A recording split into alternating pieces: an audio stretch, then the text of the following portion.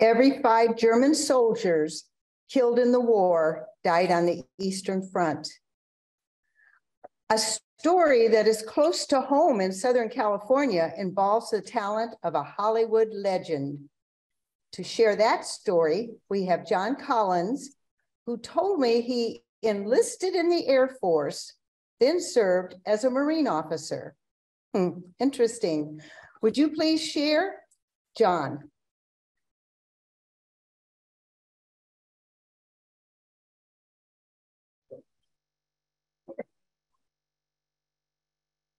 In 1938, Bob Hope was selected as star and host for The Pepsodent Show, broadcast on NBC, after working for many years building a successful career from vaudeville to Broadway, radio, and film.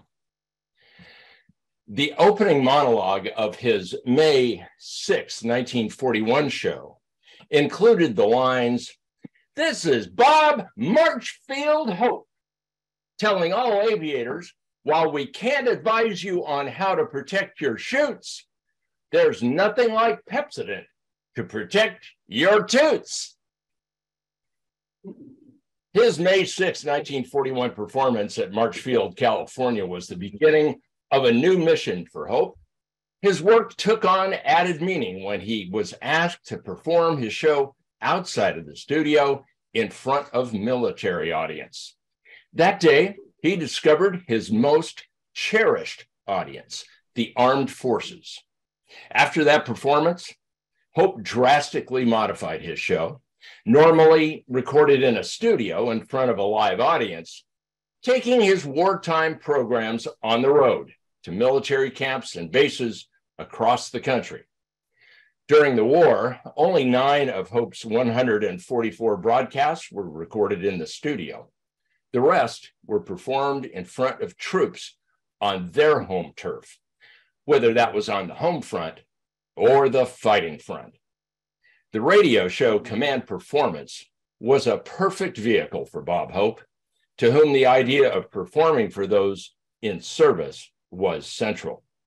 Broadcast from 1942 to 1949 by the Armed Forces Radio Service, AFRS, Command Performance was transmitted with few exceptions only to troops overseas, not on domestic stations.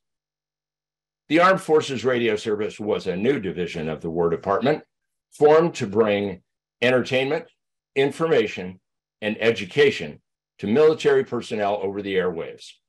AFRS would become the Armed Forces Radio and Television Service and is now called the American Forces Network, with its broadcast facility located at where? March Air Reserve Base. It is estimated that by the time of his death, at age 100 in 2003, Bob Hope had entertained more than 11 million troops. Bob Hope was MC of this show numerous times. And on July 7th, 1942, that broadcast was added to the National Recording Registry by the Library of Congress in 2005. Back to you, Connie. Thank you, John. John Collins, who shared about Bob Hope.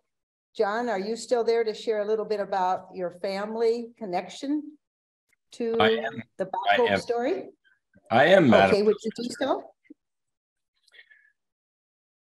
I have a personal connection to Bob Hope in the USO because my father participated in many USO shows.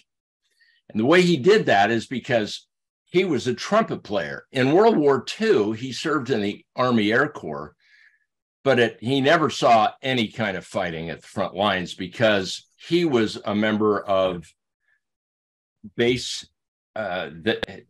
bass jazz band and dance band, and every base commander wanted to have a band. So if you had an extra tenor sax and needed a bass player, you'd do some horse trading. Well, after the war, he had a lot of great experience in bands, and he studied with people like his friends Dave Brubeck and others that you may have heard of. But he eventually went to big bands like Woody Herman and Les Brown. Les Brown and his band of renown was the house band for Bob Hope and his USO tours. And so my father went on many of these tours, at first to Germany, and then when Vietnam really cranked up, he was in Thailand, Vietnam, Guam, many other stations. And Bob Hope, I have to tell you, took care of his performers and his staff. As about a 9-year-old boy, I got to go to a Rose Bowl, sit on the 50-yard line with a whole crew of Bob Hope performers and staff as we watched the Washington Huskies beat the Minnesota Gophers. And Bob Hope didn't spare any expense. He bought these tickets on the 50-yard line and gave gifts to all of his performers and staff. That's one more quick comment, Connie, may I? Okay. And that is that my father's oldest brother enlisted before Pearl Harbor, and he was stationed in Manila in the Quartermaster Corps with the Army. When the Japanese invaded, they marched down to Manila and they conducted the Bataan Death March to a concentration camp several miles north. My uncle survived that, but died a few months later in 1942 in the concentration camp. They repatriated his remains only about 4 years ago, and I was pleased to receive those and then hold a ceremony in his honor at the Riverside National Cemetery, and I was pleased to do that. So I thought I'd mention that little World War II vignette for the good of the order. Back to you, Madam Toastmaster. Thank you, John.